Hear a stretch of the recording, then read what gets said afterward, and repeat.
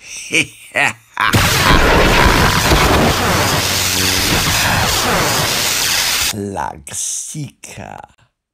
Hey, good afternoon. This is the PlugSeeker. Today I'm going to demonstrate the use of one of the new Shell station rapid chargers. Now, these have cropped up relatively recently in the last few months. I believe there's about 10 of them so far, but they are spreading out across the country. Now, there are other charging companies that are taking up at Shell stations and BP stations, but these specific ones are actually on the Shell forecourts. Now, the company that runs these ones are called the Allego network, which I believe are also present in Europe, and they use an app called the Smoov App. Now, the Smoov App, you just have to register and register your credit card with them, and then the activation of the chargers is completely via the phone using the app. I don't think there are any RFID cards, at least not that I'm aware of at the moment, for these particular chargers. So I'm going to go give one of these a go, and we'll see how it works.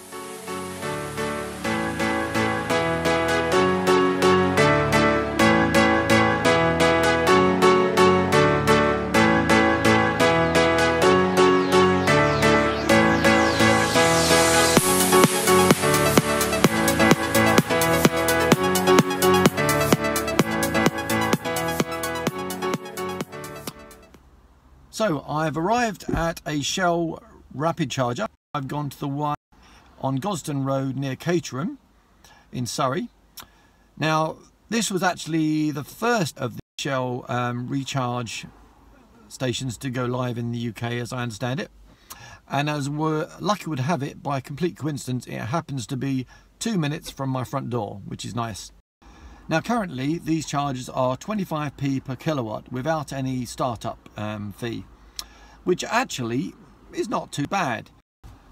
However, unfortunately, as I understand it, their current plan is that they're going to go up to 49p per kilowatt come 30th of June 2018, which actually is then a little bit steep. Now, I'm not sure what their reasoning on this is, because at that price it would put them probably the most expensive rapid charging network in the country.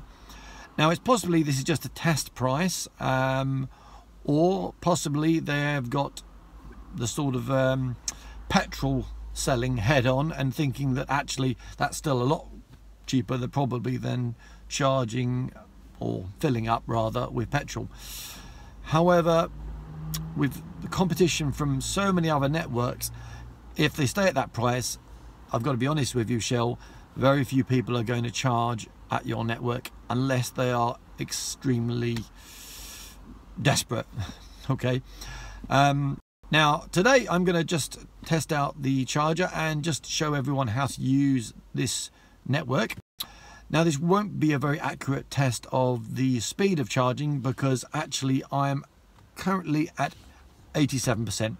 Now, those of you who have used rapid chargers will know if you approach a rapid charger with a very low percentage, so if you come in 10-15%, initially the charging speed is much faster, but as you come up 60, 70, 80%, the charging rate slows down dramatically.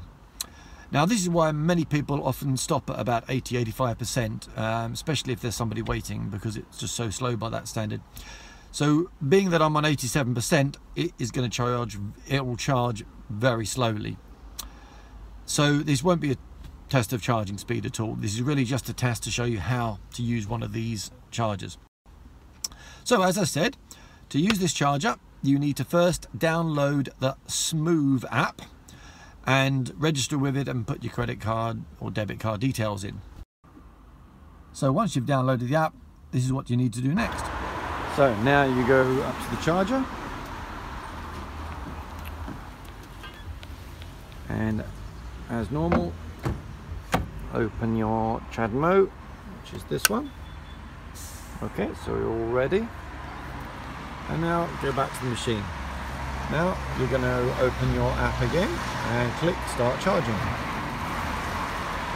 and now it asks me to plug in the car.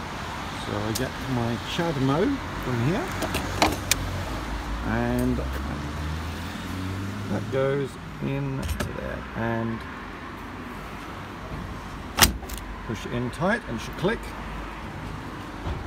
And then going back to the machine, it says click start, so I press start.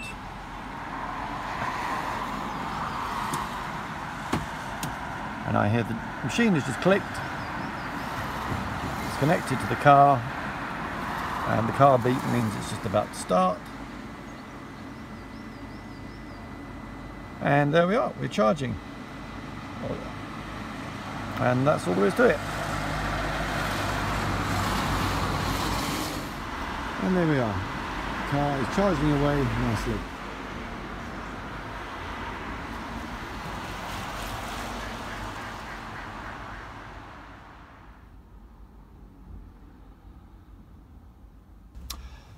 So that was relatively straightforward. The car is charging nicely.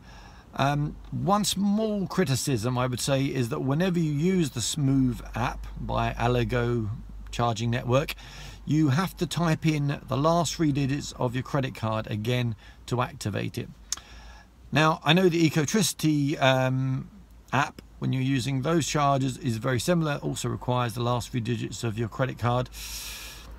Now I'm sure there are very valid security reasons why they want you to enter in the credit card details, but that being said, it is a bit of a pain to root around, find the right credit card and write in the digits into your app just so you can use the charger. I'm sure there must be a better way of doing it than that. But otherwise, saying that, it was relatively painless and it's charging nicely. You've got a Shell service station here. It does feel rather funny when you're charging your car next to a load of people paying for petrol. In fact, I think you get a slight superiority complex when you walk in there on your electric car. Yeah, it's a good little shop here.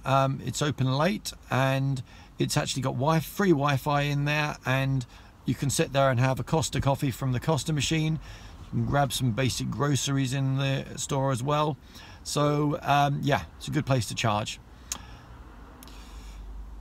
Right, okay, well, as I said before, I don't really desperately need a charge at the moment. This was just a scouting visit and a little tutorial on how to use these particular chargers.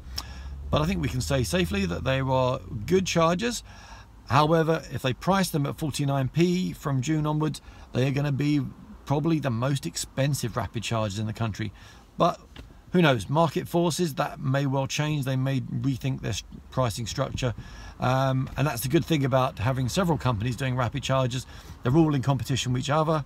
So hopefully that will be good for the consumers and drive down prices for EV drivers. So I'm finished here. I'm going to now show you how to disconnect from the charger. And basically you go back to the charging app, the Smoov app again, and you just click stop charging. And I'll do that now.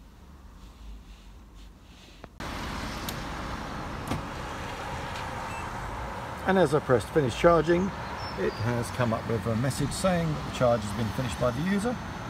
And so all I need to do now is disconnect my Chadmo charger cable. So all done.